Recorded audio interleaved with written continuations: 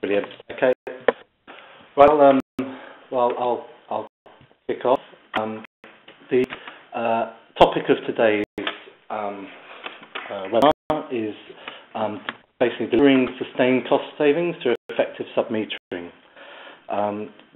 Before we go into that, the kind of format today is I'm going to be doing a bit of talking, and then I'll hand over to Andrew Wright from Tulip to talk about his experiences as well. So I'm Andy Todd. I work for a company called ERCO. We are the energy climate change consultancy, covering kind of three core areas of policy, energy resource management, and project development and investment. I after the industrial energy management team, whose basically their core focus is to support multi-site organisations to manage their energy, water and resource consumption. Just a quick introduction. The contents of kind of today's webinar is some key benefits of submetering, how to approach a metering or site metering strategy, some considerations for meter selection, again some considerations for data collection, what to look for in reporting, and then, as I said, we'll move on to a case study from Tulip.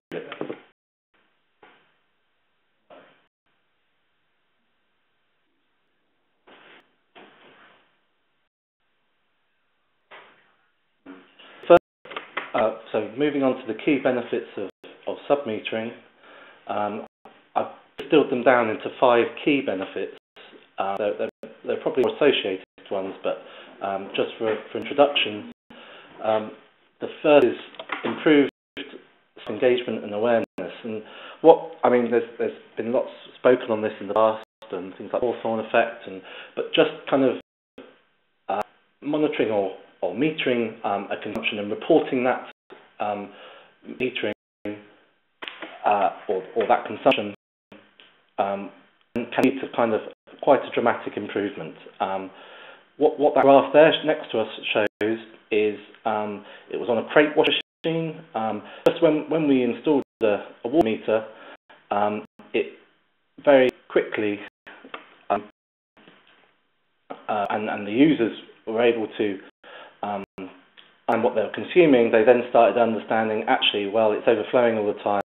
Actually, we could probably change this around, and they really started bringing their kind of process under control. And that was just through a very simple meter and the reporting of that consumption to them. So there's no point just having metering, it's about consumption.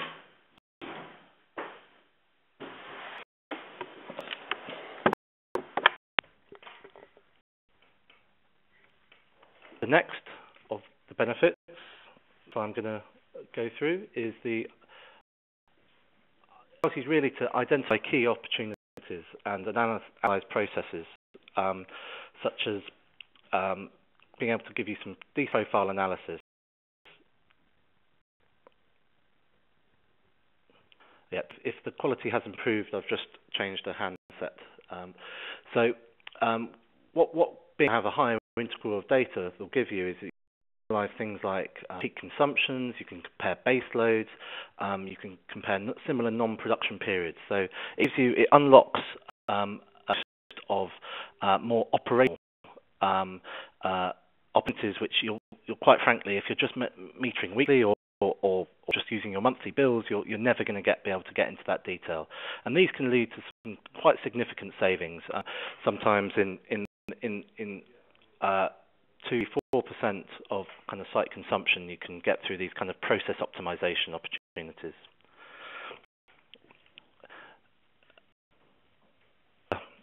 Key opportunity or key fit of submetering is the ability to kind of drive competition through benchmarking or identify opportunity areas through kind of tracking similar processes such as refrigeration. So if you've got sites doing similar things, you can say how much refrigeration they use or how much electricity they use on refrigeration per ton or whatever the metric is, and you can start driving competition between sites, and that tends to drive the right kind of operational behaviour if you get kind of key buy-in. One is quick identification of performance. So this is all about kind of if you've got a well-maintained site, it's keeping it that way. So here's an example of a site where this shows kind of the electricity consumption of 3 different air compressors, and just at the start of that first kind of arrow, that's when a fault developed with one of the compressors, which basically I think there's a split in the diaphragm or something, which generally made an extra compressor have to run. Because we had this metering, or because this site had this metering, it was very quick to identify. They could order a replacement part, and it was fixed and returned to normal operation quite in a timely way. And this is something that really kind of submetering is another benefit of submetering, which again is difficult to quantify up front, but kind of loss avoidance is a key thing. And is once you've kind of put in an improvement project, you can actually quantify savings that you've made, and you can ensure that you continue save and look in that kind of improved performance.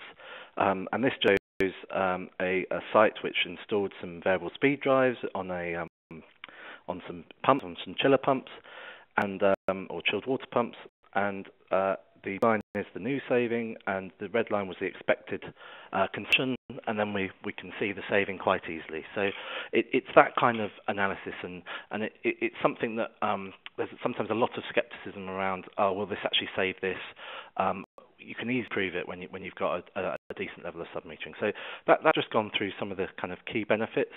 I'm now going to move on to kind of where best to place meters. Metering is normally can be quite costly, and the approach to meter everything or every single user and all those kind of blanket approaches is not quite cost prohibitive. And what you can do is overwhelm a site or users with too much information and then really using it. So what we tend to advocate is to kind of large, maybe consuming areas, and so large individual consumers. But basically, it's whatever you think would have a decent potential or high potential for improvement. So in this particular example, you might not be able to quite see the detail, but we've taken a couple of press areas as a blanket, so we can see the profile at weekends, etc. But they've also gone down to a per line on a packaging line or individual compressors, because we feel that there might be the highest potential for improvement. So it's taking a kind of approach where we think we consider not only the kind of quantity it uses, but also the kind of potential there is for saving. It's really important, basically, for any kind of meter or what you put in, is it's from the outset you need to either have a KPI or a report or understand who's actually going to look at this data, who's going to own that data. Otherwise, we'll find that it just doesn't get used as effectively as you'd hope.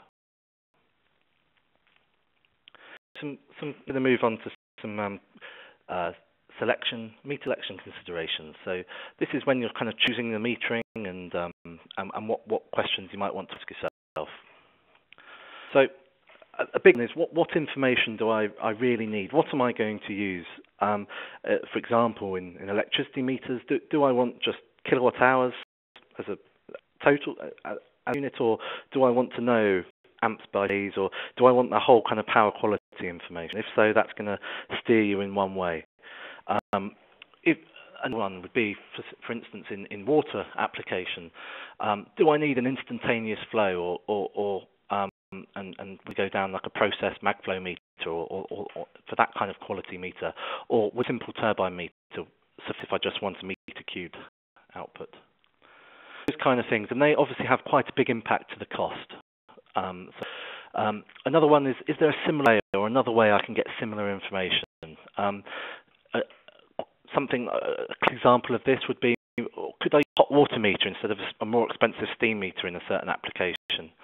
bearing in mind there's kind of multiples and difference in the cost. Could I use virtual meters? So by virtual meters, can I subtract 1 meter point from another meter point to work out the consumption of something else, or do I need additional meters? So this is all about just trying to make your money go as far as possible. So another thing is installation requirements. Have they been considered? So things like split core CTs, they might reduce installation time, or is there actually physically enough space to install meters? And what are the access requirements? How am I going to be able to get to the metering point at the time I need to, or do I need to kind of plan a shutdown, and all these kind of accessibility issues that really can slow up metering installation projects significantly. So you've got your metering side, and then the next side is very much on the data collection. What do we need here? Again, and it's really what is fit for purpose again, and it's very easy to spend a lot of money on something that can give you absolutely kind of every configuration you want. You really need to ask yourself, what interval of data do I require? Do I need instantaneous or 1 minute? It's like a PLC or SCADA application, or will 15 minutely, hourly, daily? What is best? And obviously the cost will change depending on what you need. What signals need to be picked up? Are they analog, digital, temperatures, all this kind of stuff? That will kind of inform what kind of hardware you'll need on site. Wireless. This is a question that I get asked lots, and it isn't really. There isn't one kind of answer to this. It depends on the number of meters, how close they are together, what the existing site infrastructure is. Are there existing cable routes? Are there a lot of isolated water meters a long way from anywhere? All these kind of things, and sometimes wireless is better, sometimes a combination is better, sometimes wired is better, but it really depends on those kind of things. Location and existing site infrastructure is an important factor there. One thing that I really kind of advocate for anyone who's looking into kind of deploying submetering at a site is really understand how easy and costly it may be to scale up a selected system. You don't want to be tied into something that's very difficult to expand. Really, we find that for most of our clients, it's only a phased approach. So they spend a modest amount to start with, demonstrate the kind of approach and savings, and then move on to kind of deploying more submetering in more areas where they think that there's further potential. If not easy and cheap to up, then you're going to creating problems further down the line. And where's the data going? I mean, that's another kind of key thing. Is it going to a web-based platform? Is it going to be stored on site? What kind of provisions do I need to make for that? And what's important area is obviously reporting. So one thing that, or a common pitfall, is to install lots and lots of meters and very high interval data without making the kind of adequate provisions for kind of reporting or turning that kind of data into information. So it always needs to be considered as a tool rather than like a solution to something. We work out who's going to use it. What kind of reporting lines on site is this going to go down? Are we going to get the process leads at each department or whatever? Are they going to be responsible for performance of their area? Is that going to be worked into their KPIs? Do a package that can do all the analysis and generate reports and targets, etc., or can I use a spreadsheet? Both forms, depending on the complexity, you can use both. And it's really the important thing is to kind of it supports management process, and management needs kind of effective people, clear lines of communication, and accountability, and that's kind of now moving more onto the energy management side of string, but you can't really have one without the other to kind of generate any kind of savings. So next to this, there's a few types of reports. So there's kind of like various kind of red, amber, green reports. These are types of reports that we sometimes use with our clients. And types of matrix reports, all this kind of stuff. If you want to compare site by site, or if you want something more visual, so it's just the types of outputs that you might want to think about when you're trying to design a system. So that very kind of brief overview of what is a very kind of complex topic, but it's kind of very introductory. I've now thought it would be good to pass it over to Andrew Wright, who's the energy manager for Tulip, to talk through kind of his experiences of purchase system. Is Andrew on the line?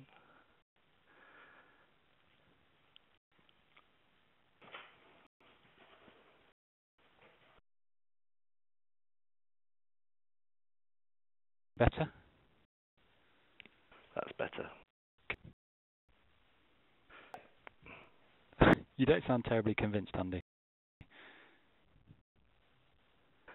Can you hear me? Yes, you can. Wonderful news. Okay. Wonderful news. In that case, I'll kick off. I work for Tulip. We are part of the Danish Crown Group. We're a leading food producer in the UK. We supply a wide range of both fresh cooked pork products.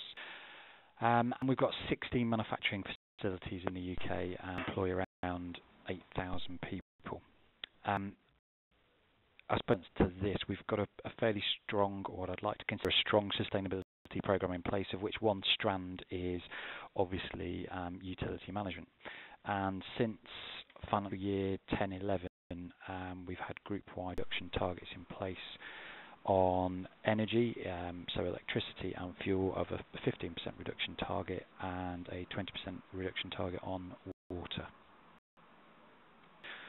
So what I'll do is share a little story, I suppose, with you on what we've done to date with regards to monitoring and targeting.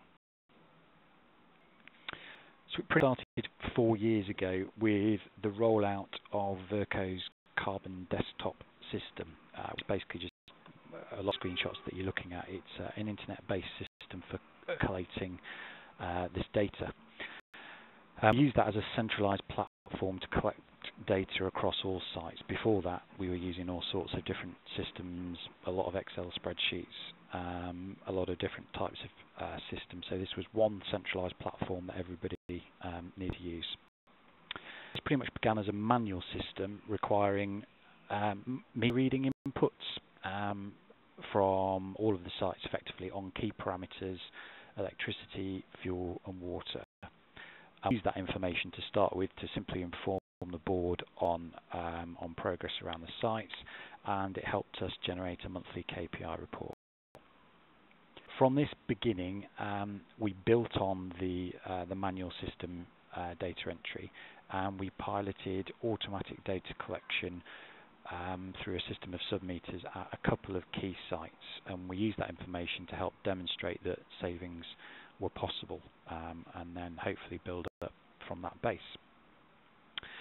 In terms of what we did, we mainly used wireless transmitters to collect the data, and a lot of the information is available in 15-minute intervals, so you're getting quite detailed analysis of what's going on site.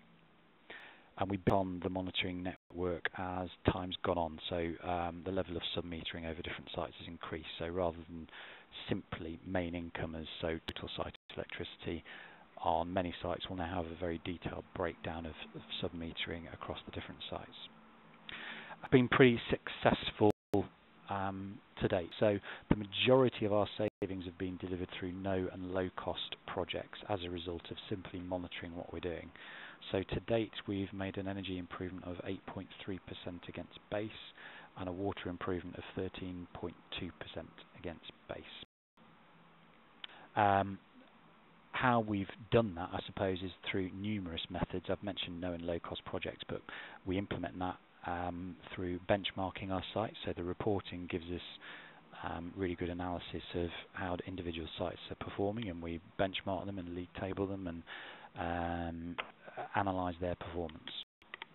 We set up what we call energy cluster working groups, which are effectively gatherings of key stakeholders on each site to discuss best practice and projects that should be implemented on site to help deliver savings. Also ensured that every site has an energy champion. This is a dedicated role, and we've specified that it must be an engineer who is an energy champion on site, and we've given them training in typical kind of opportunities that they should be looking to develop on site, and also training in the system and the software that sits behind it.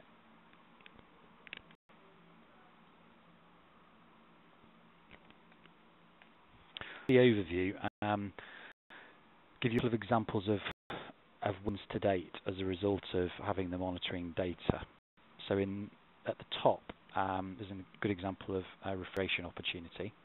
This site had, at the beginning of the graph, you can see 3 compressors serving their low temperature refrigeration circuit. The original operation was to try and perform most of the blast freezing at night in order to take advantage of the lower night tariff. And this resulted in 3 compressors running part loaded at night and 2 compressors running partly loaded during the day. But having the data on each of the compressors, we were able to analyse the data. It was suggested if we smoothed out the cooling demand, then 2 compressors could run at a high loading day and night, resulting in a significant increase in efficiency. The increase equivalent to £37,000 a year, even when the reduced night tariff was taken into account. So obviously a decent saving. In the second example, the site question, there is no real one project that I can tell you that has led to their reduction. It's really the effect of a really big focus on broad-scale energy management. So the site have had a significant reduction, but no specific large impact improvement, just a host of small initiatives that have led to a massive reduction really on site usage.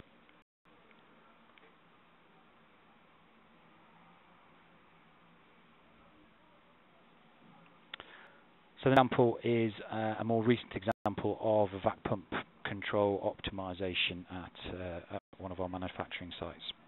And this is a very good example of a phased approach. They put in an electricity meter on the supply to each of the 8 vacuum pumps on site. They can profile data on this, and that allowed them to analyse the operation as an overview. So the first box kind of zooms in to show that 6 or 7 of the pumps were all on all the time, with only short times when they were all off, which was basically at weekends. So since having the data available, they've been able to try a number of different profiles and set point adjustments, and they now have 5 or 6 pumps during production, with all of them being switched off more regularly. Again, this led to a significant saving of around 40% of electricity reduction, which to the site was worth £22,000 a year. But again, you've got to remember this is effectively no cost. This is just by analysing the data.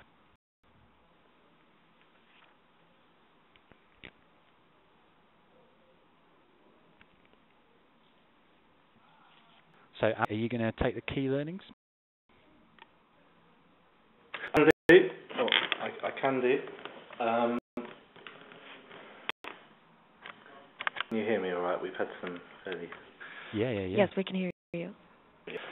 So I guess we're working through with Andy and the rest of the sites. I think it's kind of the key learnings are really Switching can really unlock a large potential of opportunities, often operate.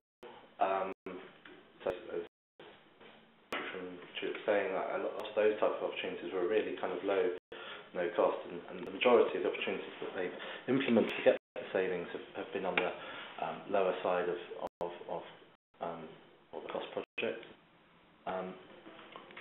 It is essential to kind of come up with some smart target setting and try and either kind of some competition or at least generate targets that matter to sites, so that they can kind of start driving the right kind of behaviours from the management. And going on to that, I mean, senior management at both site level and more the board is essential to kind of get anything kind of moving. The next is a phased approach, is what we would probably advocate in terms of managing the kind of expense of metering whilst demonstrating the benefits and delivering the savings. When considering metering, always have a reporting need or an API in mind. Don't just kind of meters in a kind of blank fashion. Data collection is always fairly easy to scale up. That kind of aligns with our favourite. And the very last thing is really about energy management. It's behavioural activity. What we've been talking about, metering and reporting systems are tools, and those are opportunities which we were able to identify, and sites were able to identify have used the metering data, but unless they were there looking and there was a desire to kind of improve on these kind of areas, they wouldn't have found those savings. So it needs to be kind of supported by an appropriate energy management structure to kind of really drive and sustain, lock in those savings.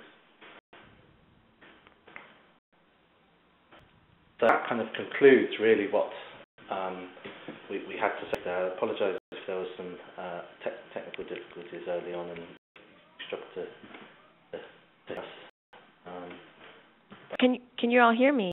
Yeah. Yeah. Great. So now welcome any questions that you guys may have. Let's see here. We've got a question here.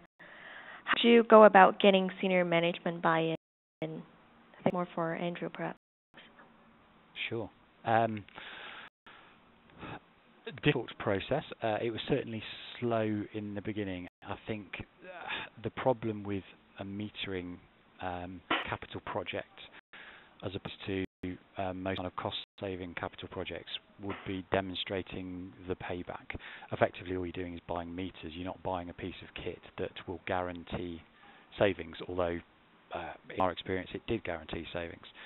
So there's a bit of a hurdle to get over. What we did was go through stealth, I suppose. We introduced a system that other sites, we had a standardised platform which was fairly cheap to install and give us a standardised platform. We then started sharing the information from that system, and people started to get more interested in what this is showing. From that, we then said, well, the data is not great. We really need to enhance this data and be able to get automated data, which gives us better granularity. We can break it down much more and get the detail. And at that point, you start to get board interest in terms of there's capital that needs to be spent to increase the metering, but we could demonstrate some of the savings that were possible through some of the early sites. At that point, kind of decided that we'd trial things. So we chose a couple of sites that we'd pilot for much more detailed levels of sub-metering, and use those really rather than a rollout on every site to demonstrate that what was possible, and just made sure that we put in a lot of effort at those sites to good return on the investment they were making. And obviously from that point it was blatantly obvious that this was going to deliver a return, so we were then able to roll it out to the rest of the sites. Great, thank you. A question here from somebody with more of an academic background. How did you manage to involve the workers at Tulip who may not understand what these dashboards or graphs are about? Okay, so we started small and built up. So I mentioned in the presentation we've got we forced effectively that we have an energy champion on each site, and those energy champions have to be an engineer, which gives us an advantage of having somebody who has got appreciation of what these issues are and what we're talking about.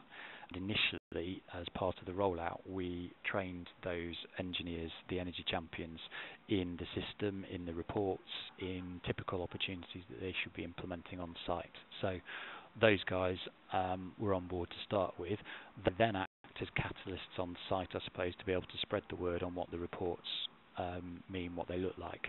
But in terms of what the reports mean, they're pretty simple. I mean, a lot of them can't get much more simple. They're red, amber, green. It's kind of red bad, green good. It's fairly simple. So in terms of being able to get those into kind of standardised production reports, that's what we're working towards. That's what the ultimate aim is. So we don't talk about production and then stop and then talk about environment. We just talk about site KPIs, and in the site KPIs happens to be a couple of lines on energy management. Great, thank you. This is a question coming from somebody within an energy role. Large number of sites, what advice is given to help in deciding what type of software that is available that would be suitable? Any key points to look out for? I'll do a quick intro and then palm it quickly off onto Andy, who's the expert. I suppose when we started off, we did do an exercise where we went through numerous suppliers of energy management software, and we actually spoke to the Carbon Trust back, which was probably 5 years ago now, and got their advice as to who was the best, which systems worked, who we should be at least entering the tender process. And then obviously we did a tendering process and got down to the final couple and decided to go with Verco in this instance. I'm sure other consultants are available. Do you want to pick it up, Andy? You got anything? I guess it's the key things to really consider is what outputs you need, and kind of flexibility you want going forward. I mean, there's a lot of platforms around, and they're getting more and more by the kind of day. Yes, there's the reporting, but also it's the kind of support and implementation is quite important as well. I think having people who understand the kind of needs of the site and or the group, and are familiar with the drivers that kind of drive certain kinds of behaviour and can kind of provide the kind of necessary training, etc., and kind of fit it into more of a kind of energy management programme rather than just software provision is probably something to consider as well. Okay. Yeah, absolutely. If you just want data analysis, ultimately you can do it on a spreadsheet.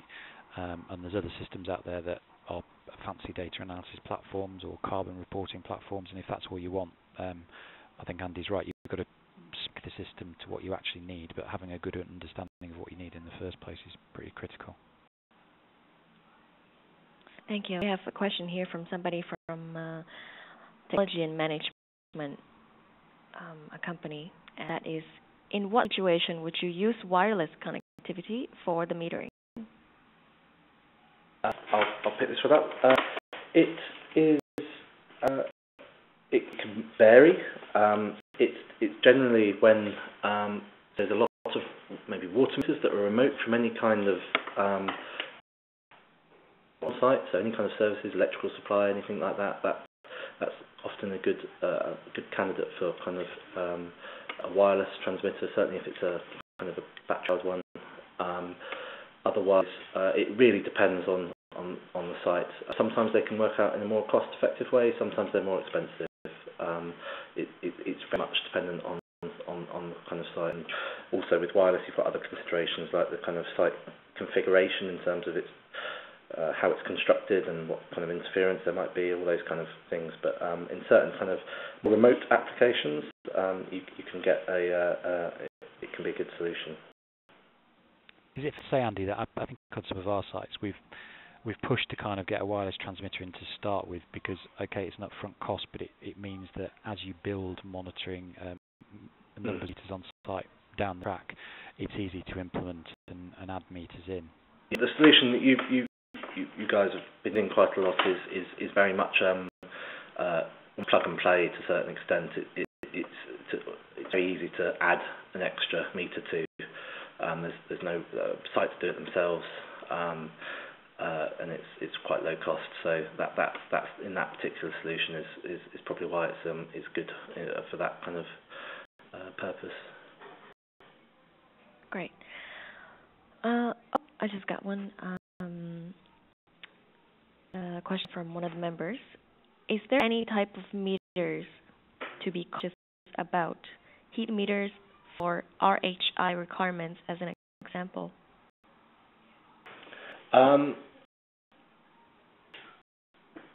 We've had the most problems, but there's more scope for things to, or you have to be more careful with meters like condensate meters. We've seemed to have failed quite often. It's not necessarily anything wrong with the meter technology. It's more maybe the applications that it's been put in, and the control of which on the system that we have, or the site may have, and heat meters are probably another one. A small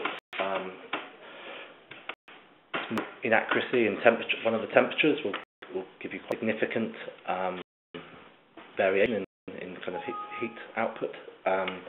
So something that need probably a defined program to ensure calibration and accuracy. We'd be kind of going the route of the kind of more basic meters, if we can do so, the more reliable, robust ones. Sometimes there's a need for the either more complicated or slightly more potentially more potentially, but we kind of have to put in a system that can manage the kind of calibration and accuracy over time. Otherwise, it will just deteriorate. Okay, great. I really want to wrap up, but I just got one more, and that would be our last question. And that is, how were all employees, where she'll be talking about the energy champions, communicated to and encourage your efforts that are given access to the data online, or through their intranet, or given reports or similar? It's a big answer. We've obviously got 60 manufacturing sites. Things differ on different sites. So the first thing, I suppose, is a quick appreciation of the system. So yeah, the tool is an online tool. It's web-based, so effectively anybody can log in. We can set up permissions and reports, so people are able to log in. The reports we can also automate, so we can send automated email reports to whichever members of staff we like, whatever type of report we like, whether it's simple, complex, overview, detail, whatever we like, we're able to do that. So an email can arrive in their inbox on a morning to tell them what yesterday's performance was. Most of the people who get those type of reports are senior managers and engineers who know what to do with the data. The challenge is obviously how we get that out to all employees. And I think it's the same as kind of any communication to all employees. You don't have to tell everybody everything. There's a need to make sure that the information that you're passing on is relevant to the people that you're giving it to. So depending on the application, not everybody needs to know every detail around your energy KPI, because in some cases they can't do much to alter it. So they only really need to know the information that is relevant to them, that they can actually change and alter in their job role. So if you're working on a production site, do you really need to see the overall energy KPI for the site to know whether you're doing your particular task or not? Not particularly. So I suppose communication would come in other ways, whether it's, I suppose, from things like induction videos to show what we expect, or line level briefings to give specific information on behaviours that we'd like to see, so turning lines off at break time, that kind of thing.